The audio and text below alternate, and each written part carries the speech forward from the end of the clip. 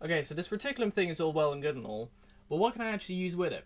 Well, there's a couple of applications. The one I'll be going through today is called rncp. So rncp is a file transfer utility written for Reticulum. In terms of getting it and installing it on your own machine, you can run pip install rns. And currently this will install version 0.7.5 of the utility. It's also possible to download the script straight from GitHub. And the link for that will be in the description. The reason I've done that for this video is because there are some features which are on the GitHub which aren't currently in the package, which I want to be able to showcase.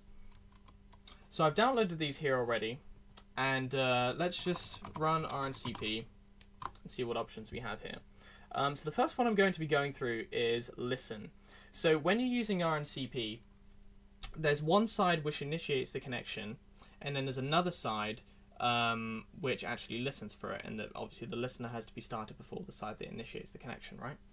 So what we're going to be doing here is we're going to be showing off the listen option. Now by default, when you start rncp, if it's not configured, if there's no config file, or you haven't specified any of the options like no auth or the -a option, it'll say no allowed identities configured. rncp will not accept any files. So what we need to do is we need to pick one of these two options effectively. So I can do -n, and this will accept files from anyone. So incoming transfer requests. So people can only upload files currently. We're not looking at downloading files yet. People can only upload files. So I have a file in my directory over here. I have two of these files, pepe.jpg and chatelet.m4a. I'm going to start off with pepe.jpg. So what I want to do is I want to copy this file over, naturally. And when you're copying with rncp, the options always go the file and then the address that you want to copy over to, or the destination hash as it's called in Reticulum. If I press enter, Reticulum found a route to my virtual machine. It's only through a little IPv6 interface that I configured, and then it's copied the file through. And you can see over here, it's started the resource transfer.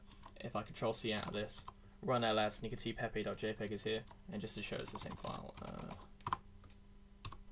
There's that on this side, and there's that on this side. So we've managed to transfer a file over, and it's all hunky-dory, right? Works fine. Well, we have another option as well, where instead of allowing anyone to upload files, which, you know, is kind of risky, instead what we can do is we can allow specific people, we can whitelist specific people to upload files. So for instance, if I run rncp-p, you can see the identity and the listening hash. So within rncp, these are always separate. So when it's in listening mode, the destination hash is different, and when it's connecting out as its identity, it's always different. So this is my identity hash here. So what I can do is I can run python3 rncp.py-l, and then I can whitelist my hash. And now it will only accept connections from my hash.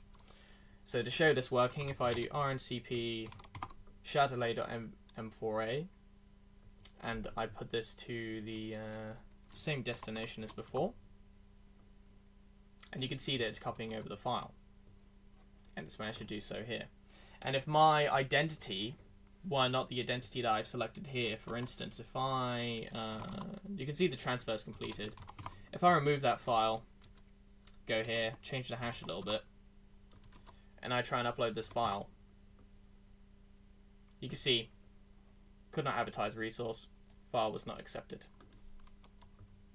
and there's no file that's been copied over to here, and the directory is empty.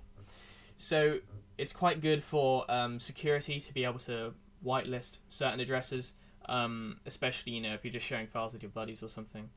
It's quite important to be able to do that, obviously. So in terms of the other options that we have available here, we'll just show some of them off.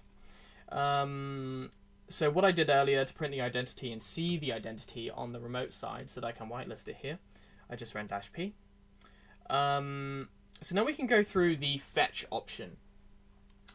Now, there's two things that need to be enabled in order to do file fetching. That means downloading files from the remote. So you need to use -F on the client side, and you need to do -F on the server side. So both of them have to be configured to do fetching. And obviously this is important on the server side, that this is configurable. So I have a file on here called reticulum_logo.png. Okay, so if I want to get this file over to my my actual machine, not just take it off my virtual machine, if I run Python 3 rncp, I'm going to listen. I'm going to allow clients to fetch, and I'm going to whitelist my my hash again, which was here.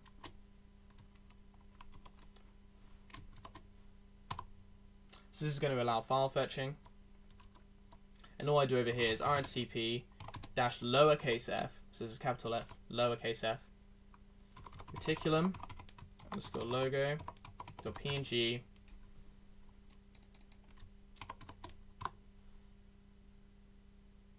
and you can see it's downloading the file at present. And once it's done downloading, here we go.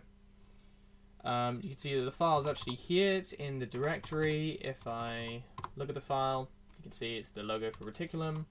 If I come over here, look at the same file, it's the exact same one. So it's managed to transfer it over this different link just by fetching, instead of you know, instead of me having to run this side in client mode in order to transfer them over. Instead, you're able to run the side that's listening with fetch mode, and you can just do the files that way. And it's a lot easier, because this means obviously you can serve multiple files. The only thing is the remote side needs to know what the file is called.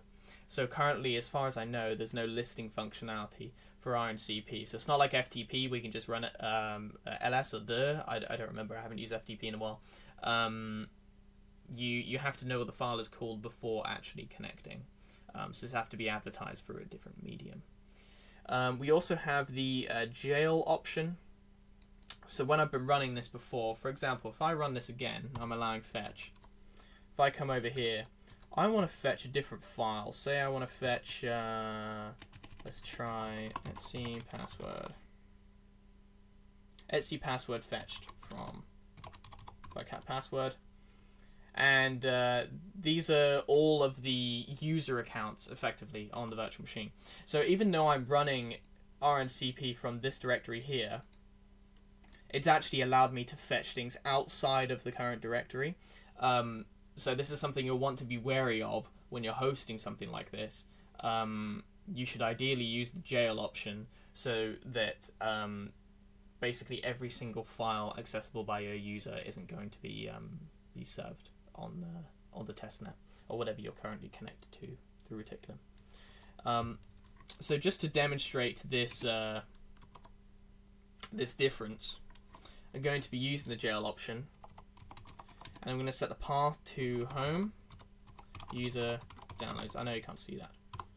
If I just, there we go. You can see that. So what I've done is I've jailed it to this folder, which has the stuff I want to serve in it. If I go over here again and I try and download that, it never starts, because the remote side has gone, hang on a minute, this is outside the jail, I'm not going to serve this file to you, and it doesn't work.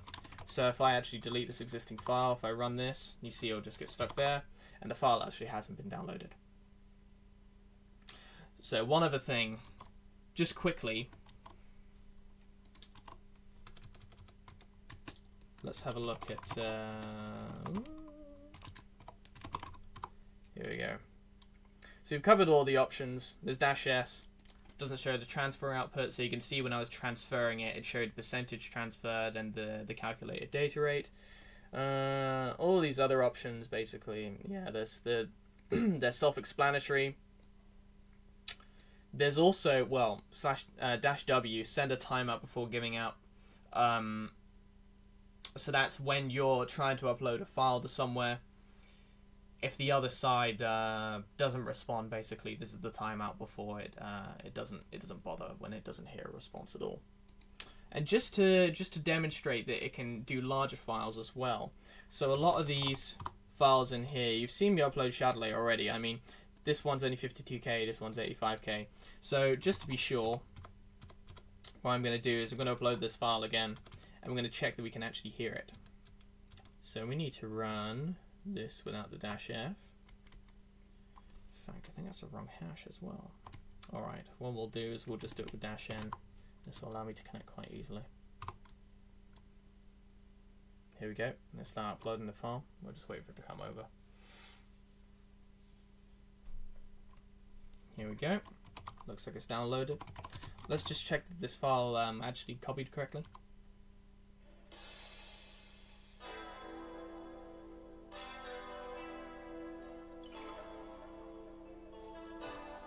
Yeah, that's fine.